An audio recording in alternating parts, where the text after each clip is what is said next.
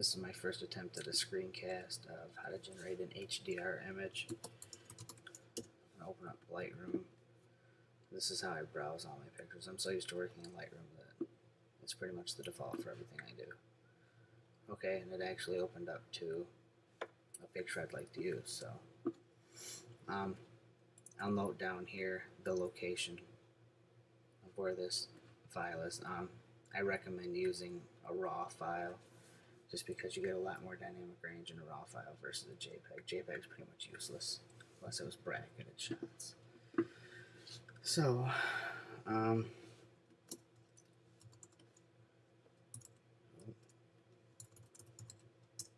we go. We'll open up Photomatics. We're going to use a single file conversion. That's basically going to allow you to use a single RAW file to do an HDR image. So right here we're going to choose this option of converting a RAW file into a pseudo HDR, and we're going to select the folder that we want to pull our picture from. And this is from a trip to Cadillac for our nephew's graduation open house. Select that folder. The file I want to use is listed right here, so it's 917.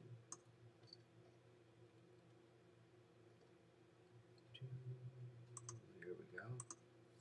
We'll click Run.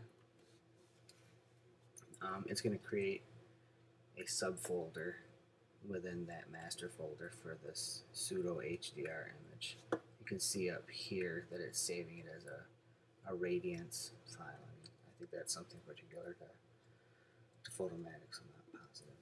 Okay, so there it tells you that this is where the file is saved at.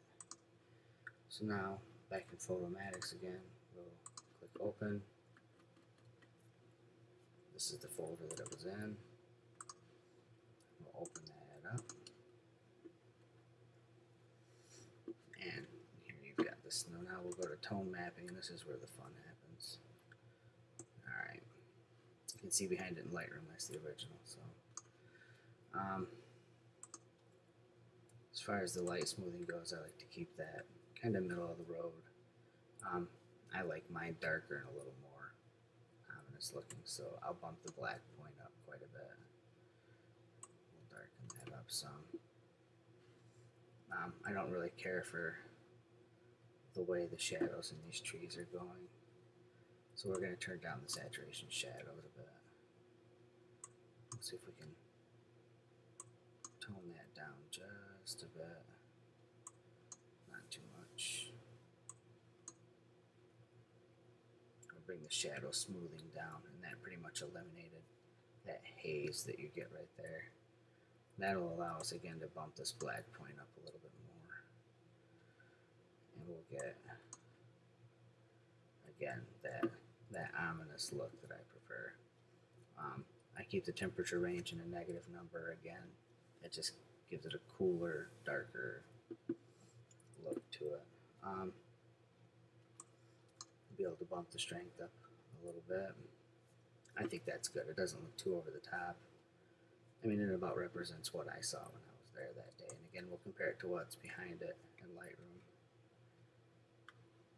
I think I prefer this one, so we'll process this. Now it's doing the tone mapping. And it takes a minute, I guess, until Photomatics comes out with a Snow Leopard ready 64-bit capable version.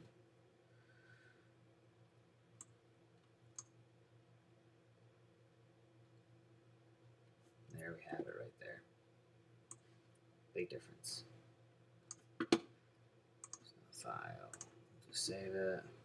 We'll call it Dark Skies. I'll just throw that on my desktop. And we'll call that end of tutorial. Sound good?